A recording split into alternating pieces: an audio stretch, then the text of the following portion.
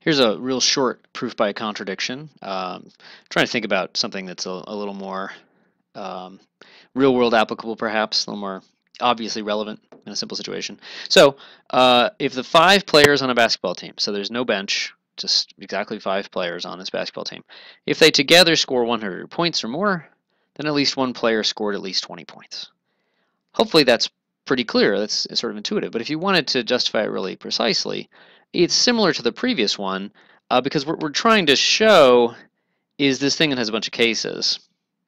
We're not trying to show that player A scored at least 20 points because it might not be true. We're not trying to prove that player B scored that or any one particular player. So it's a little bit slippery what we want to show, but its negation, once again, is very specific.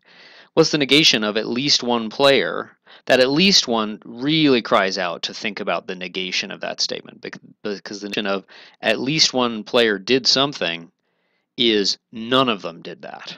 Okay. And there's a nice way to negate this. So what we're going to assume is that all 5 players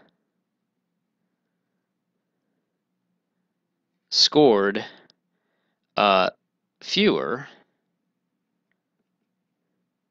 than 20. Now, the at least is 20 inclusive, and fewer than does not include 20. Okay. Then it's pretty clear that if all 5 players scored fewer than 20 points, then you're not going to make 100 points. Okay. In fact, you're really only going to make 95 at most. Okay. If we wanted to make this more in terms of look like a number theory proof, we would say, okay, let's look at A as the score by the first play, by just line them up in a line and say A is the number of points scored by the first player, A is less than 20, B, similar as the second player, less than 20, C less than 20, D less than 20, E less than 20, and just add all those inequalities up, which we can do, is less than 100. Okay. And that's our contradiction, right, a little contradiction symbol, because we are assuming that the sum of all those things was 100 points or more. So there's our contradiction. Hence, this was false, and we go to its negation, back to the original statement. At least one player scored, at least 20 points. And there's our box. Okay.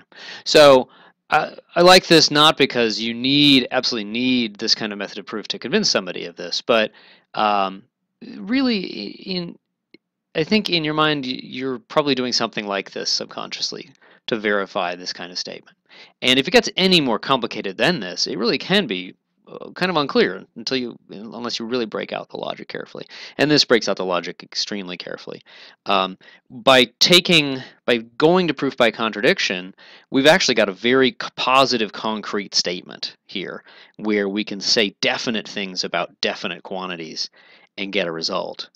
And then that proves what we want to show, which was something with a lot of at leasts and ors implied in the statement. Okay.